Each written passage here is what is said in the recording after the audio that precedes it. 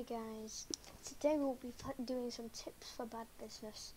So yeah, some tips for bad business here. We'll do 3 tips for bad business. To start off with, there's also a really good sliding mechanic in the game. You're gonna want to learn to use that, and also you can combine it with a vault, which makes you speed up a lot more. And also you can slide, shoot, you can do all that stuff. You can also, when you're sliding, this for tip number 2, also to do with the sliding, you're going to want to slide backwards and look this way. That means you can shoot there. So it's how you can kind of, if someone's chasing me with a melee, I can turn around and kind of shoot them when I'm sliding. Let me just, like that, shoot them with the melee. And also, you're going to want to learn to use your knife a bit more. Oops.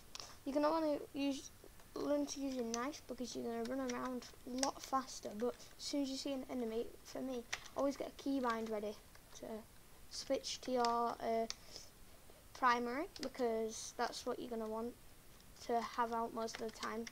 Or when you wanted to get away from people chasing you, you're wanting to have your knife out a lot because you're going to be much faster with them with a weapon.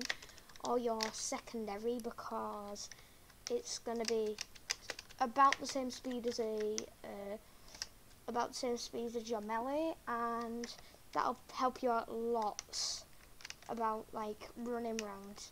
And a bonus tip for today: when you're so let me just kill this guy.